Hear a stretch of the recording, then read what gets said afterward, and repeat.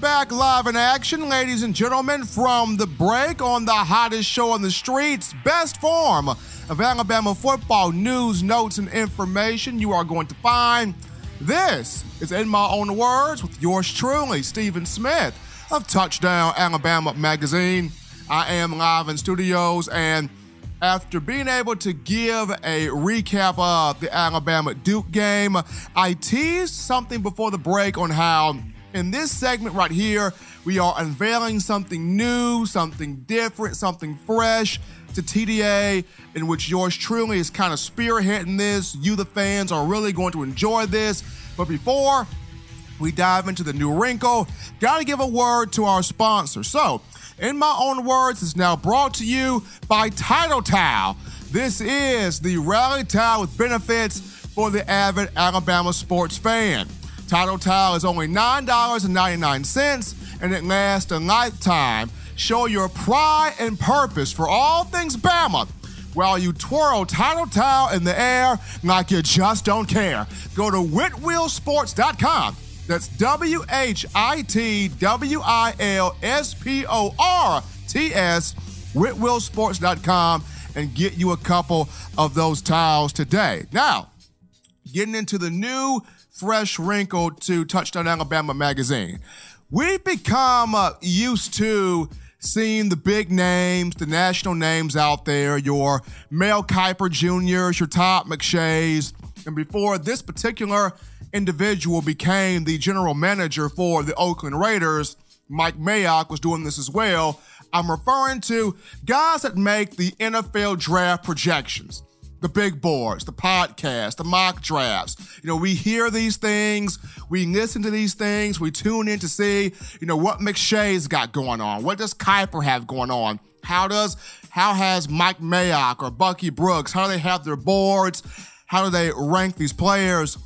We tune in each and every week to see what do these guys have to say in terms of draft projections. Now, for the Alabama fans out there, for you guys, the tried and true, the diehards that enjoy, love, crave, can't get enough of this brand, this program, this product, you do not have to go to those guys anymore. I'm going to tell you why. Because Touchdown Alabama Magazine, yours truly, Stephen M. Smith, has unveiled our big board, our NFL draft projections for 2020 for all the draft-eligible Crimson Tide players. We got you covered right here. When you pick up that subscription to TD, alabamamag.com, do that today.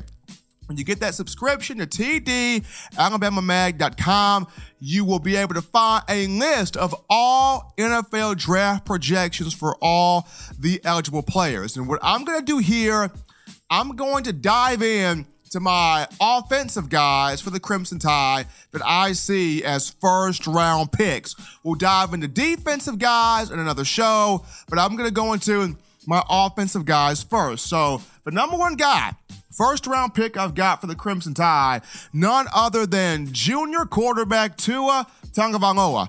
Tagovailoa, first-round pick in my opinion. He's the number one quarterback on my big board, QB number one.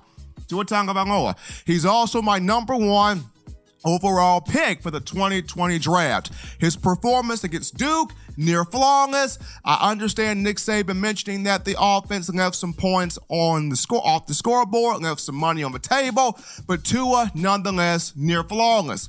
Completed 26 of 31 pass attempts. That's an 84% completion clip for 336 yards, 4 touchdowns, 0 interceptions. Led an Alabama team that won 42-3 over the Duke Blue Devils in Week 1.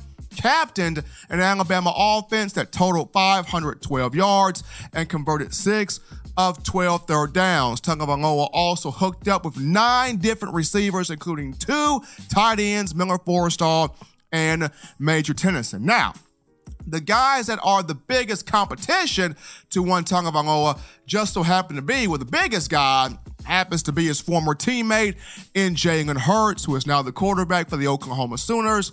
Hurts put up 508 yards offensively and 6 touchdowns in a 49-31 win for the Sooners over the University of Houston in Week 1. So Jalen Hurts, 508 yards total offense, 6 touchdowns. Aside from him, you look at Jacob Eason of the Washington Huskies that got a 49-14 win over Eastern Washington. Jacob Eason had 4 touchdowns in that matchup.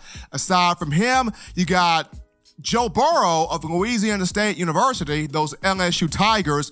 The Tigers getting a win over Georgia Southern 55-3. Joe Burrow with 5 touchdown passes in that game, completed 23 of 27 attempts for 276 yards. And then you've got Sam Ehlinger of Texas, who had 4 total scores in the Longhorns 45 to 14 win over Louisiana Tech. So those main guys, once again, Jalen Hurts of Oklahoma.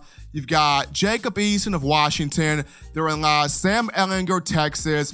And there is Joe Burrow of the LSU Tigers. Those are the main guys in competition with Tua Tagovailoa and trying to be the #1 quarterback taken on draft boards. You can even throw Shea Patterson in there as well, as he had a good performance for the Michigan Wolverines. But Tua, near flawless, #1 quarterback on my big board, #1 overall pick for the 2020 draft. He is a first-round pick. Moving on down to my #2 guy, Jerry Jeudy at wide receiver. Jeudy, first-round pick. Jeudy, #1 wideout on my big board. Jeudy, #3 overall pick I have for the 2020 draft against Duke in Week 1. Fantastic. 10 catches, 137 yards, 1 touchdown, averaged 13.7 yards per catch on 13 targets.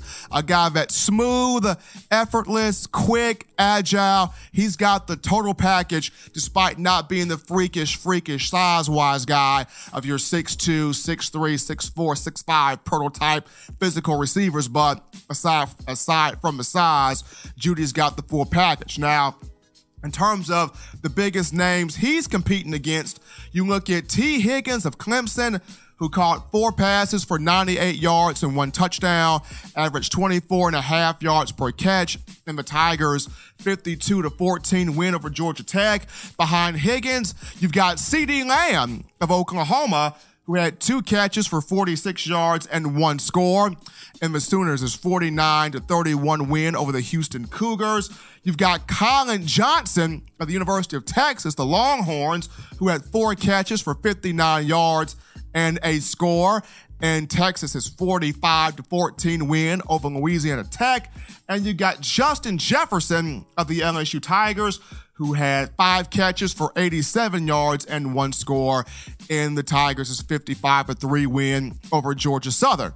So running back through those guys again, biggest names of competition for Jerry Jeudy. You've got T. Higgins of Clemson, C.D. Lamb of Oklahoma, Colin Johnson of Texas, and Justin Jefferson of Louisiana State University. But Jerry Jeudy, number one receiver on my board, #3 overall pick. He is going in the first round of a 2020 draft. And then last but not least, you've got Henry Ruggs.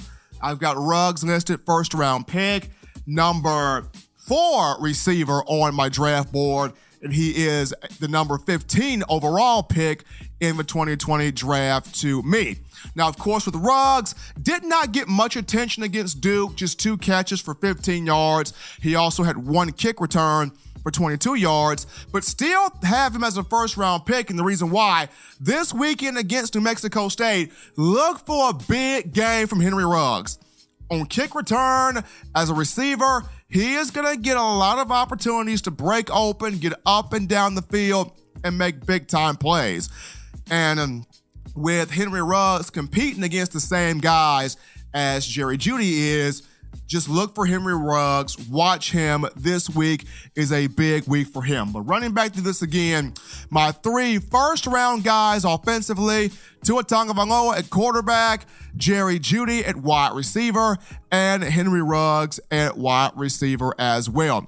We'll go through the defensive guys on a different show, but want to provide for you the offensive guys in unveiling this new wrinkle. We take our final break here on In My Own Words, but folks, don't touch that dial. As always, get yourself acquainted with the Touchdown Alabama Magazine app.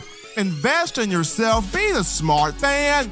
You do this by going to your iPhone App Store if you're rocking Team Apple, Google Play Store if you got the Android phone to download the app.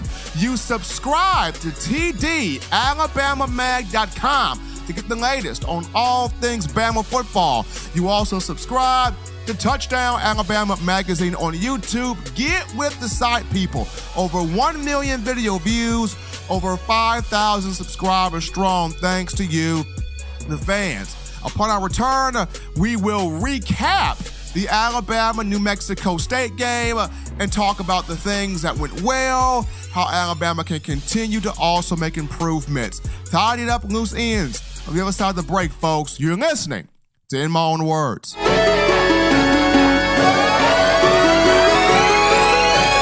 What's up, college football fans? You can catch the show every Tuesday, Thursday, and Saturday. Subscribe to get all the news, notes, and information covering your Alabama Crimson Tide.